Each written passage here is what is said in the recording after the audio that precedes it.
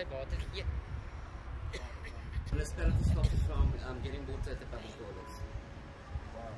We used to get here at the Shell garage and then here at the public toilets at the municipality.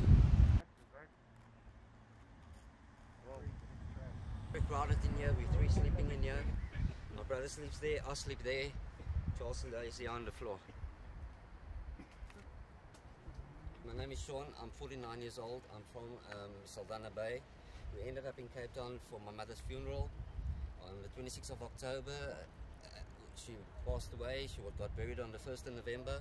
The 2nd of November, the car broke down, and we're still here. We lost everything due to COVID-19 when it started. We got retrenched, we lost our jobs. We're twins, he's 49 years old, his name is Paul, he's got TB. Tried to explain to them that he's got TB, can't be out in the cold and wet. They still took the tent, confiscated the tent. Wow. Then, to my brother in Saldanha, and we just...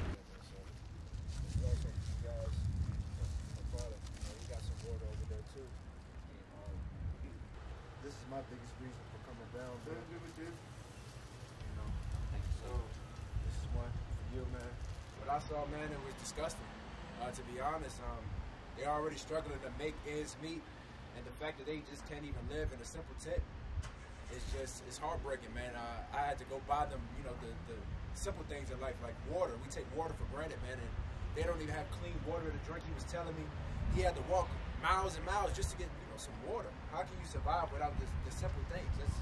It's just amazing to me, and I'm just glad that I was able to make some type of difference. Hopefully they get a nice room or something just nice to lay their head. My name is Jared Harrington.